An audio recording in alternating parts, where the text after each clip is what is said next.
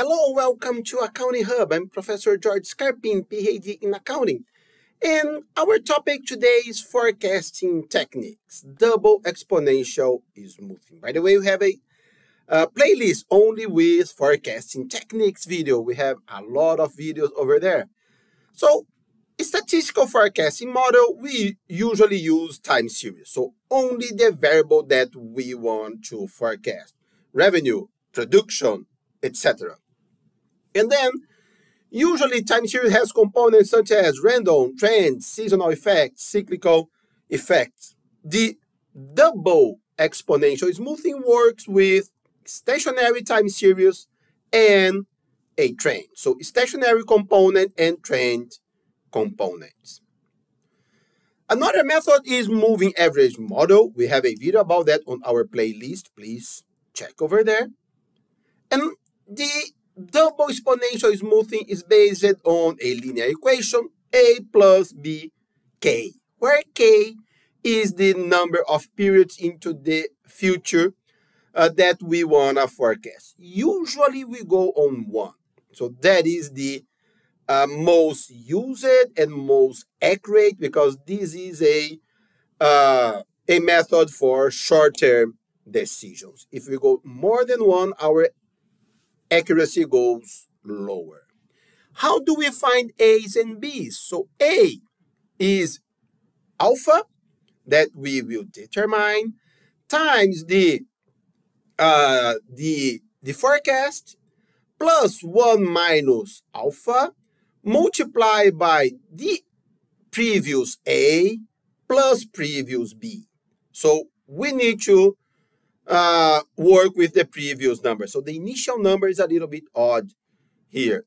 And the B is beta that we also will estimate.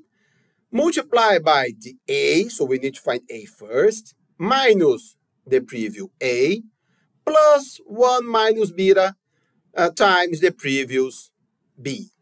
And then the forecast is we combine A and B. But here, stay plus K. So we do it for instance, year 10. And then when we want to forecast the year 11, we combine the A's and B's of year 10. So we combine the previous A's and B's. Okay? So let's go to our Excel file. So let's assume this double exponential smoothing. Let's assume beta alpha 0.4 and beta 0.8. We can assume any number, and they are not bad. Here, our double exponential smoothing, not that bad. So, okay, how do we do that? The first one, we have no previous data, so level is the last known number, and trend is the difference between here 2001 and 2000. And by the way, these are revenues of an actual company, so but let's name it company X. And then from the second year, we can start the formula. So remember, we forecast combining A's and B's from the previous year. So A and B here. So we don't forecast the second year as well. So we start forecasting the third period. That is why we cannot have only 3 numbers or 4 numbers or whatever. So we need some numbers here. So here, 22 years of revenue or 1 year of monthly revenue and so on. Or more than 1 year is better to find the trend more on a more accurate way. So here, how do we do our formula? So here we have alpha times the actual revenue. Remember, we are using this this trend of 2001 to forecast 2002. So we grab the 2001 numbers. So alpha times 2001, the actual number, plus 1 minus alpha times the sum of previous A and previous B. So that is our level. And we can copy and paste this formula until the very end.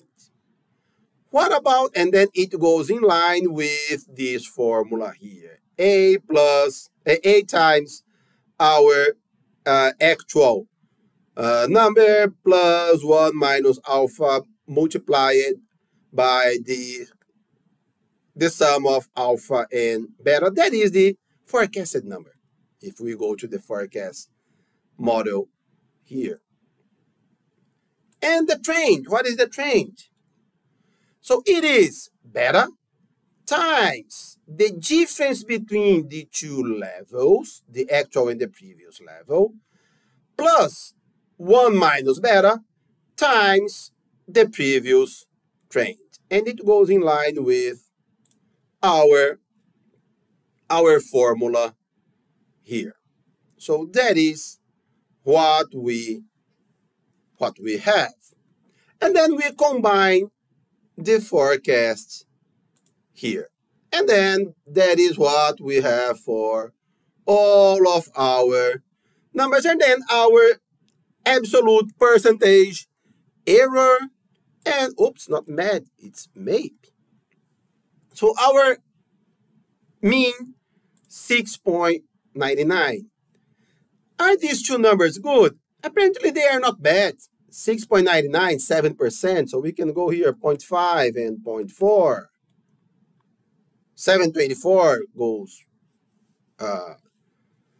worse. So we can try different numbers, or we can work on a best way. We go on solver. And then let's reset here. So what do we want here? We want this error to be minimized by changing what cells? By changing these two cells here. Keep the non-linear, the other ones will probably give an error. So here, keep it and solve it. Whoa, alpha 1.4, beta, the range is not that huge. 0.14. See, it's better. Only here that the total revenue declined, but the forecast was to go up. Remember, what do we have in 2020? COVID. So that explains a lot, but then it goes down and then up again. And then, okay, the model was good to capture these small changes. And now the MAPE is 481. What is the best one? These one are the single method. So if we go to the single, it's also the MAPE here. Sorry. Okay, let's go a alpha here, 0.5. We have this one, total revenue forecast, not that good. But let's go on the solver. And then we have the same. So let's reset here. So we want to minimize the error by changing this cell. Better. 499, the MAPE, double 481. So usually the double is better than the single because it's double, because we consider also the trend. And here to forecast, only to combine both. To forecast the 2024, if we want it, it is trend plus level times 2. So it would go to, whoops, it would go to 290. So, or, yes, oops, sorry. So it is this one plus this one times 2. Now makes sense. Then it goes to 151. And here, what we are assuming, that for the next periods, what changes is only the trend. So, okay, we go and we are adding the trend. Or we can also do this formula by doing this 147 plus trend. Then it would be the same 151. So we can keep here, and then let's go to the 2024. And then it will be just like your Excel file. So we can forecast more than one period. But the issue here, we have no seasonality. And then to add seasonality, we need to move to other technique like hot winters or regression analysis and so on. Okay, guys, that's it. Thank you so much for watching this video. If you have questions or comments, just leave them here or email me. Have a very nice day and God bless you.